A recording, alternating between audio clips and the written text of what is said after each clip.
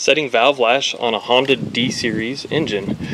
A lot of you will get the clicking and clacking from the valve train up here, and here's a quick video on how to fix that up. This is pretty easy. First of all, you'll just want to put your number one piston on top dead center. Alright, on your car, crank your wheel to the far left, and then you can have your 17mm socket. It goes right through the hole in the fender skirt. There you go. And you can rotate your engine. First time around, you want to be at top dead center. There's a mark on your harmonic balancer that will line up.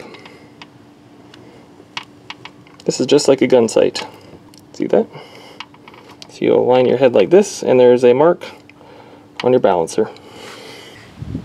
Once you are on top dead center, you'll be able to adjust exhaust on cylinders 1 and cylinder 3. Also, you'll be able to do intake on cylinder 1 and cylinder 2. All of these valves are on the flat side of the cam, meaning they're not depressed. So that's when you're going to be setting the valve lash. And then you can rotate the engine 180 degrees and you can do the rest. That'd be exhaust for number 2 and number 4. And that would be intake for cylinder 3 and cylinder 4. The clearance for your intake will be 7 thousandths on your feeler gauge, and then for exhaust it'll be 9 thousandths. Now you'll want to just get a bit of drag with the feeler gauge when it's between the valve top and the rocker arm adjuster. I'm at top dead center. Here's my 9 thousandths feeler gauge on the exhaust valve. And good, there's a little bit of space and there's a little bit of drag between the top of the valve and my feeler gauge. So on exhaust side we're doing 1 and then 3. So there's 2 and this is 3. That's okay. And this one I can't get the feeler gauge in, so what we're going to do, we'll grab a 10mm wrench, box end wrench please, and then a flathead screwdriver.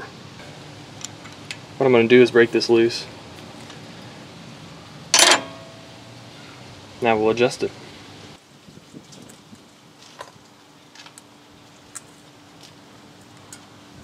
I'm just going to adjust it by hand here until I get a little bit of drag.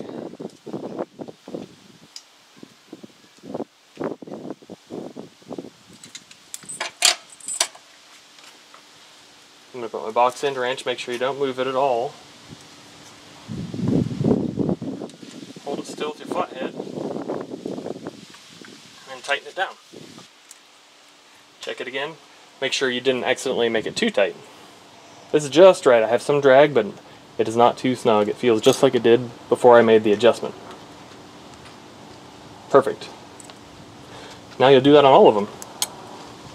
2 and 2 tight, 2 tight.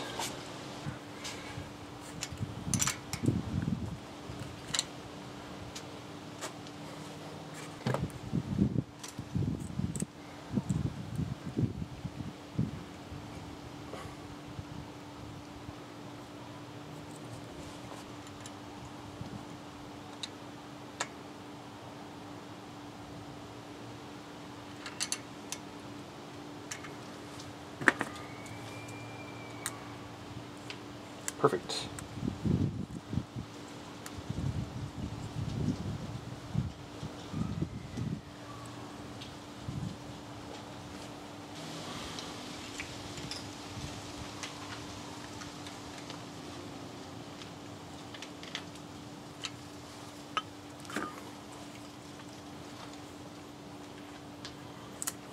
Jolly good.